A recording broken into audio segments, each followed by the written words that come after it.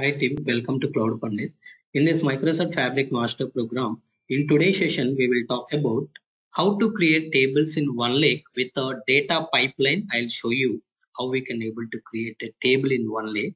The second way is how to create table in OneLake using the workspace options. Directly we can right click on the file from which file you want to load the data into a table and you want to create a new table directly from workspace also you can do. So both the things we will see in today lab. Let me move on to the lab. Let's go to data factory. So go to workspaces. This is my workspace. Click on my workspace. Click on this. So I'll be going to lakehouse. Click on lakehouse. So the lakehouse name I am giving is Cloud Pandit source lakehouse 001 and create it. So I have created a Cloud Pandit source lakehouse 001. So in this particular source lakehouse 001, I'll be creating a folder called input.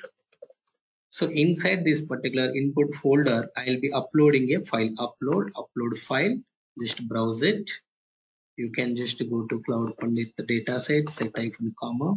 Here I have credit.csv file. I'm just uploading this particular file.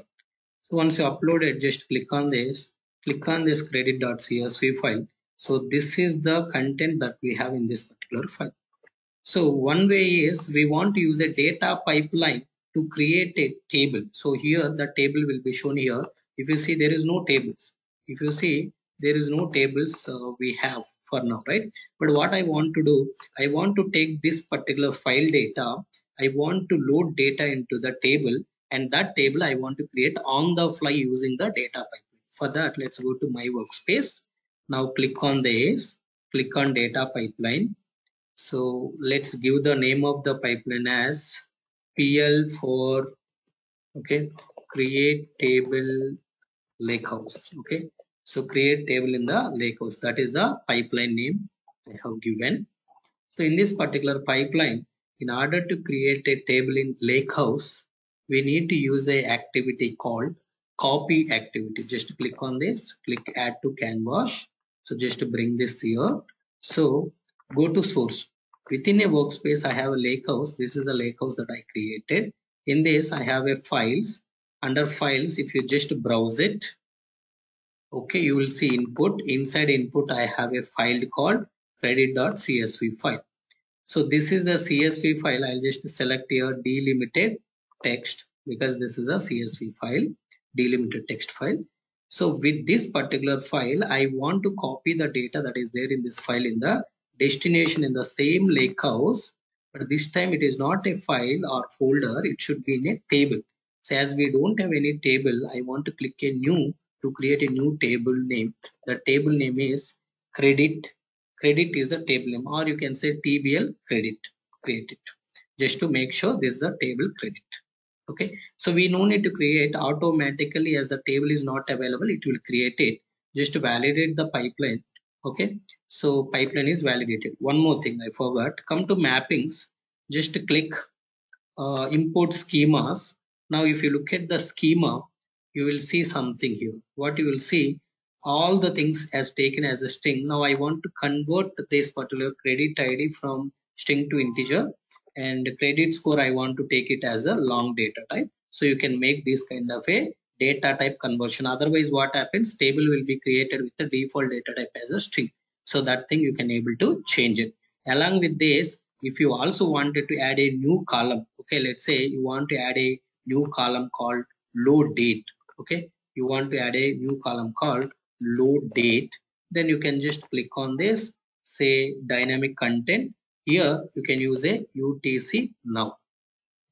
This UTC in which format we want, so whatever format you want, you can also take that format, but for now I am just giving the UTC now. So come to mappings once again, click new mapping. So I'll be just adding the new column that we just added. Where is that new column? It is not coming in, right? Just say import schemas once again. So now you can see load date came, but load date is coming as a date string. I want to make it as a date time. So I think it should be, yeah, you can give it as a timestamp, and this should be integer type. This should be long type. So like this, you can able to convert all the data types. Okay.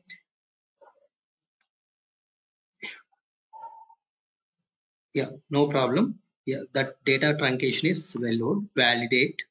So no errors were found. Now you can save this particular pipeline. So the advantage of creating the table with the pipeline is you can add the additional columns like load date and all. Okay, run it. Because normally if you directly load the data from file to a new table directly, that we can able to achieve it using the workspace options. But the main disadvantage is whatever additional columns that you wanted to add, maybe partition columns or audit columns like file name or source name, whatever, that you cannot able to do. See, now copy activity succeeded. If you see the total records read, total records are written. Now we can go to this lakehouse. Within this lakehouse, okay, you will be able to see a table. Now right click refresh. You should be able to see a table called TBL credit. We can able to see now what is the data that we have in this TBL credit.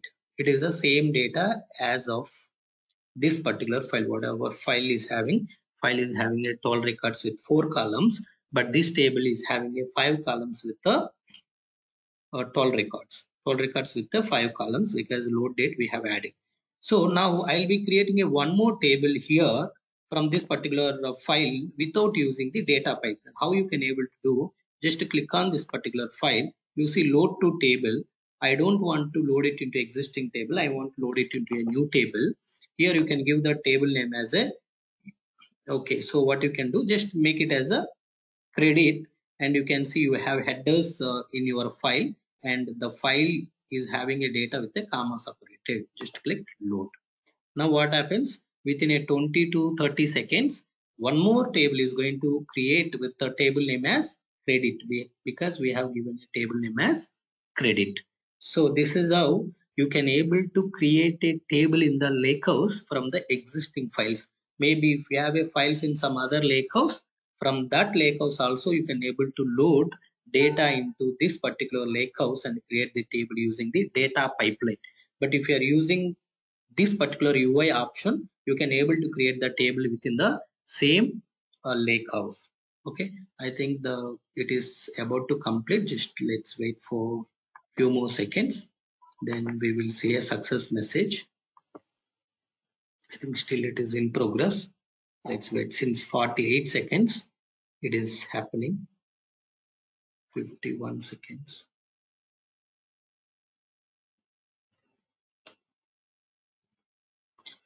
I'll just pause the video until it is succeeded. Once it is succeeded, I'll just come back. Okay.